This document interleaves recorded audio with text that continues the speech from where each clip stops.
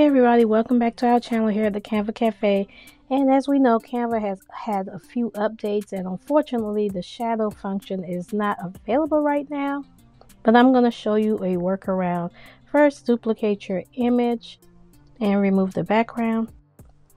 And then we'll select the image that we want to have the shadow for, and go to select edit photo and choose the effects.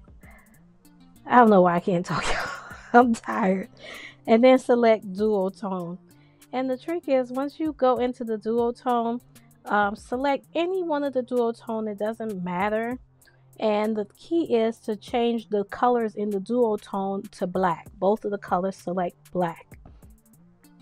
And then after you've done that, the next thing to do is apply the blur effect.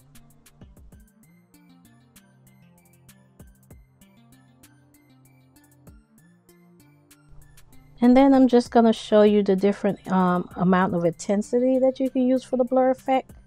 Right here, you can turn up the blur or decrease the blur. It's your choice.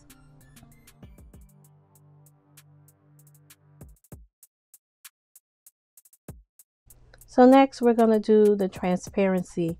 And this is the other part that makes it a shadow. So I'm going to turn down the transparency so it'll be more transparent. And then you're basically done.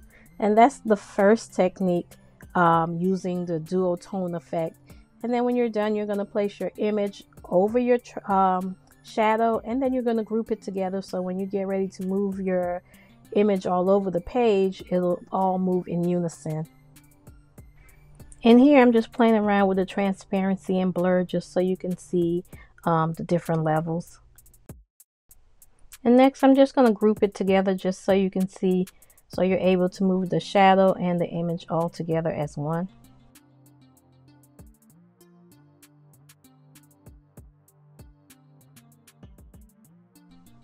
Okay, so now we're going to do it a second way, and we're just going to go and use the filter button.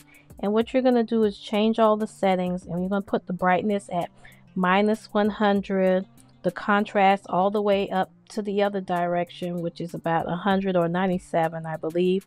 And the highlight is going to be -100, well, -100, and the shadow also at -100. And you don't have to do anything else. You can always put the white down to -100 also. But other than that, that's all you need to do. And once you've done that, we will do the other steps that we did before, which was to go back into the blur and blur the image, and then go back into the transparency and make it a little bit more transparent. But I'm just putting my image on top of it just so you can see, if you left it solid, what it would look like, just so you can see the difference between where the shadow is and where I am. Why I'm doing all this, I don't know. It's just probably because I was too lazy to edit it out of the tutorial. And if you want to try Canva Pro free for 30 days, don't forget I have an affiliate link down below, and you can feel free to try it. And also, if you found this video helpful, please give me a thumbs up, subscribe, and share. And don't forget to put in the comment section any other videos you would love to see me do. And I am working on a new video of all of Canva's new features. Just give me a second to get to it. I do still work a regular job. If you don't know, I am a nurse also. So sometimes I be at those people's jobs and I be too tired. I'm sorry. Don't forget to follow me over on the Instagram at the Canva Cafe and see what's going on over there. Love you. Bye.